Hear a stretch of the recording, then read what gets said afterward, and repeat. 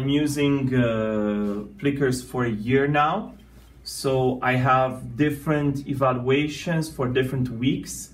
I have different checking for understanding for vocabulary, for Christmas, for different themes that I'm teaching in the class. So you build this little by little. You don't have to start thinking that you're going to build something in one weekend. You take the whole year to build up your Plickers library, and then you can use it anytime you want during the next year. So it's a work in progress. I think this can be used for grade 4s, 5s, and 6s, because even if you have a regular class, you just take your Plickers cards, you write the number of the student behind the card, and you just have like a helper in each class, and you're telling like that. You can check for understanding, or you can have interaction really quickly. Then if you have group work, you could have, once again, on the back of the card, you can write the group members. You can write them like that. You organize yourself really quickly, and you don't lose valuable time for your classroom, because regular teachers will have only 60 minutes per week, but they could still play Plicker games in their classroom, which is like really interesting. Alexandra, would you be so kind into giving out the cards to everybody? Okay. Remember, I want everybody in the groups. I would like everybody to share their opinion. When we start recording, I would like you to look at the little paper, but not use it while you talk and you give me the answers. Would that be okay?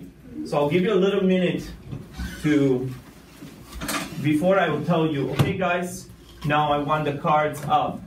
3, 2, 1, go. And I'm going to use, thank you, William. We'll start. I didn't even give you something to vote on, but you already vote, thank you.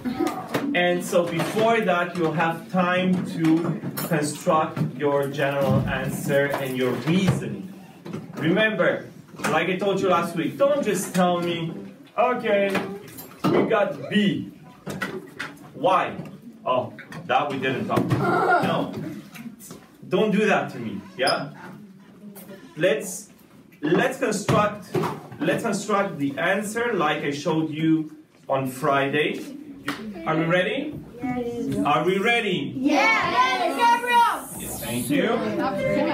So the intention with the rather question was to create interaction in the group and to have different people in the group exchange ideas on the different issues that we talked about. Any celebrity, the Queen of England, she's technically a celebrity, eh? Yeah, but she's not. Well, I mean, is she somebody that's normal? No. Is she popular? Yes. She's a celebrity. So just create interaction in the group, have everybody come with ideas and put forward their ideas in the group, and then coming up with a consensus, and then showing with the Plicker cards, showing me the consensus of the group. 5, 4, 3, 2, 1. Eyes on me, please. Thank you. Okay, so look over your answers. Yeah? Look over your answers. Every group knows who's the speaker in the group. Yes? We dealt with that on Friday, yeah? I don't want to see any papers. Look at the answers. I just want to see the Plickers cards. We looked, we know by heart the answer. Okay, guys. For example, give me 2 seconds, yeah? So, let's have the cards up in 3, 2, 1. And up.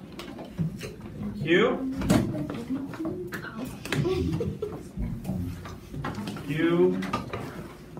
And thank you. I think this is a majority. 5 to 1. Pretty much clearly, you guys voted to meet a celebrity. Yeah? Okay. It builds up opinion, it builds their self-esteem, it builds up communication between the students. Students who are bilingual will help students who are looking for ideas to find their words, to find their ideas, to build up their ideas, and to come forward in expressing the idea of the group. Group number 4. We choose the A because the Queen of England is not my idol. Very good. And I not love the Queen of England. Oh. But not I not love because I don't like love. a normal people. Yeah, but You're not English he's to not feel. a celebrity. Wow, he's not interested. So you're not interested in meeting the Queen of England. You're more interested in meeting your celebrity. Yeah, my idol. But you said he's dead. Oh,